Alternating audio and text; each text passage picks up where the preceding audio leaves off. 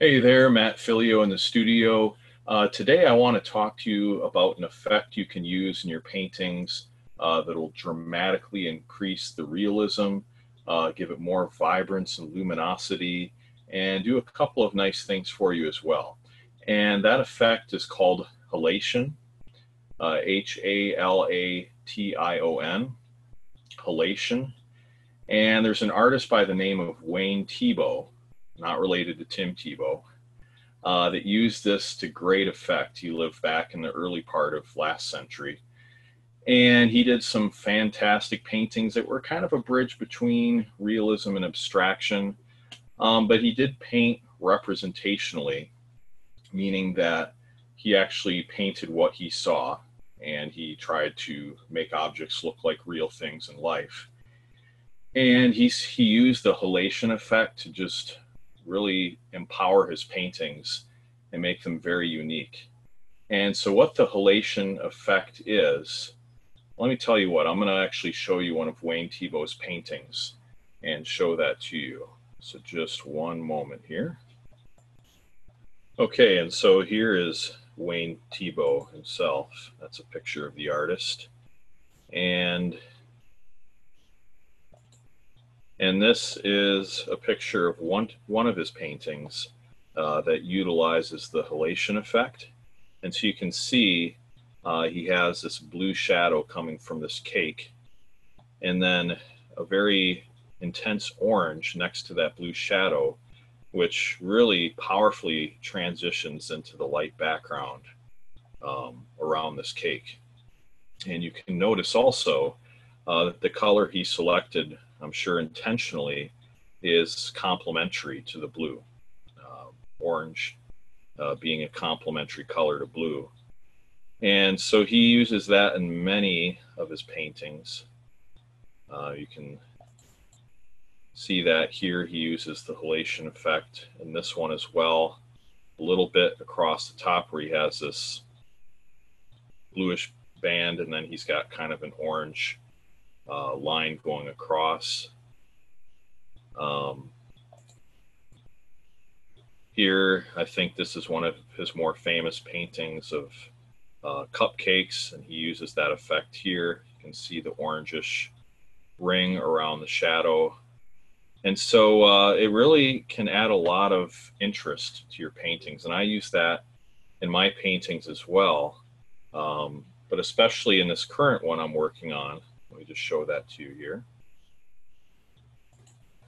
And if you've watched some of my videos, you've seen this before. This is a close-up of my illustration of Acts chapter 3, the lame man being raised by Peter in the name of Jesus of Nazareth. And what I wanted to do was use the Thiebaud, or the halation effect. I call it the Thiebaud effect, but it's technically called halation. And you actually take a brighter color, more intense color, like I showed you with the Wayne Thiebaud images, and you put it up against a darker value. So if you notice here, I have the shadow being cast by Peter, and up against the very light values surrounding it, which would be the illuminated ground being illuminated by the sun.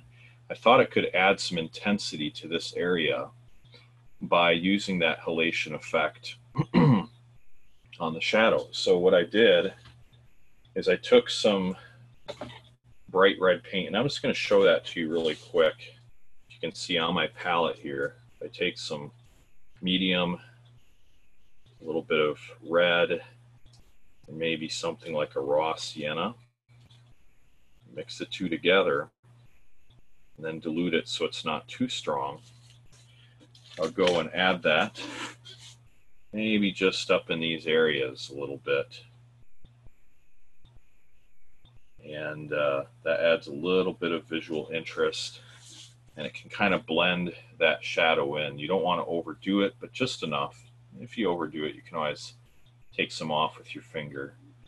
But with that effect, then, like I said, it adds a lot of luminosity. So that's the first thing the halation effect will do for your paintings. Number one, it will increase the luminosity especially in your highlights. I mean, I use that even within the layman, putting some of those brighter colors up against that transition, and that's very important. It's usually put against the transition between a dark value and a light value, a highlight. And I use that within the areas of his clothing, a little bit on his cheeks, which you really can't see in this cropped in version, but you can see it definitely in these areas here, cast by the shadow, or I should say the shadow cast by Peter's foot. And so I use actually some pretty dark red here because I wanted it to be very crisp. But as the shadow gets farther away from him, I used a lighter color and made it a little bit thicker so that it gives the impression that the shadow is blurring because it's farther away from him. Now, obviously, it'll be more crisp, more in focus as it gets closer to his body. But I added the very dark little halation effects right in here, and I painted them right on top of the shadow itself. And like I say, it really causes it to merge with the background. So number one, it's going to increase your luminosity, especially in the highlights. It's going to make them pop. And then I kind of segued into this, but number two, what it'll do for your painting is it'll blend the dark values into light values. So it gives us a really nice transition here, especially as we go from this dark shadow into this lighter portion of illuminated ground. And then by just using that little bit of a more intense color, and that's the key, you have to make the color more intense, and generally that's going to be warmer in value. So you're going to use like reds and oranges and things like that, browns, and you're going to use clear medium to glaze it so that it's not too opaque, and that way it can kind of go over your shadow and over your lighter value and blend the two together. But that's number two. What it'll do for you is blend the dark values into the light values. And then number three is it can increase the contrast. And so here the shadow didn't have a very defined edge, and I wanted to increase that contrast. So I used a very dark reddish color, and that then brought a greater contrast to the whole shadow. And that's always good to do where it's applicable, where you're going to have something very much in focus and you want that crisp line where it's needed, and that'll do that for you. And then number four, lastly, what the halation effect can do for you is it can add visual interest with extra color. Like I showed in the Wayne Thiebaud images, we'll just kind of segue back to those really quick.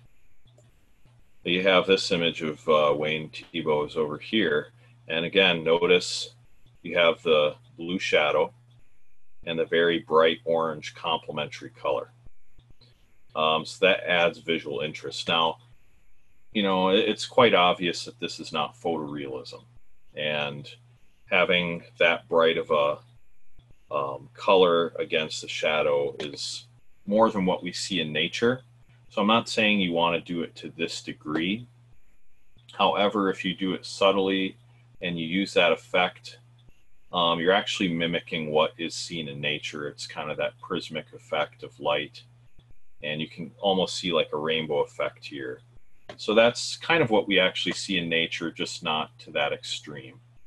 But again, it adds a lot of visual interest. We have complementary colors, and they go together so well, like peas and carrots together. So it's excellent to have blue and orange, red and green, purple, and yellow together, and to combine those complementary colors within one painting. And obviously, you wouldn't want purple and yellow, red and green, and blue and orange all in one painting. Probably be very disjointed, but for separate paintings, that would be fantastic. And so that kind of shows you the halation technique. And let me just show you the word and the definition really quick of that. And the definition of halation is here. This is how it's spelled, and it's just called the spreading of light beyond its proper boundaries to form a fog around the edges of a bright image in a photograph or on a television screen. And you can utilize that as well in your paintings to give that a fantastic illumination effect, and the other side benefits I mentioned as well.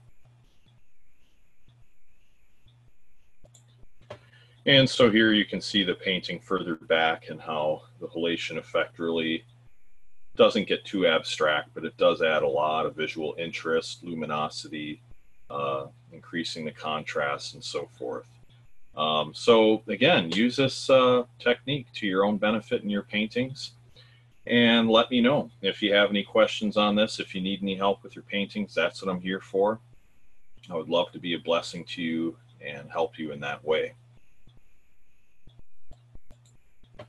And if you like this video, be sure to hit the like button and give me a thumbs up on that. I'd appreciate that, and that gets it out to more people that can see this and be helped by it.